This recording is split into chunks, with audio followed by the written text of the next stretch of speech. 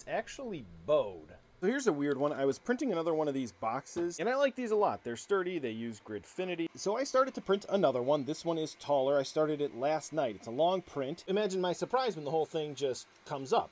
Not the print off of the build plate, but the whole build plate itself. Lifted on the outsides and dips towards the middle.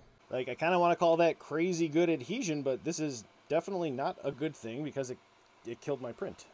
I'm kind of thinking maybe I went too high on the bed temperature, but this is the Sunlu Elite series, which I've used before. I kind of thought that'd be okay. Strangely enough, this is not the first time this has happened to me, but last time I was using an adhesive, and this time there's nothing on there.